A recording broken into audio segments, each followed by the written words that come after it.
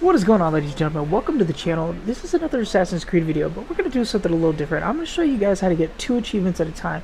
Is this a really long one? Yeah, it's a really long one. Okay, so the best way to do it is to get one of these really long ships and incapacitate it and then ram it. But the trick is to have an all-female crew for a secret achievement that's not on the list. So just drop it real quick.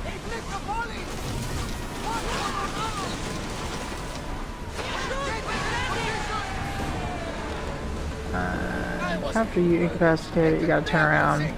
This takes a little longer.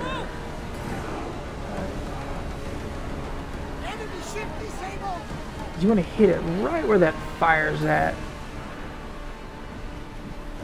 So let's see if we can turn around real quick. I think we might be too close to the island. No. Oh, okay, we're perfect. We got enough room.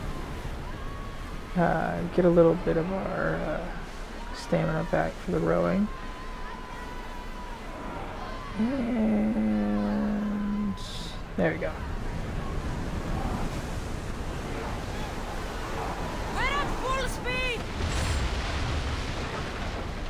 Boom, there it is. Alright, so that is cleave a ship in half while using the ram, and then also cleaving the ship in half with a ram while having an all-female crew.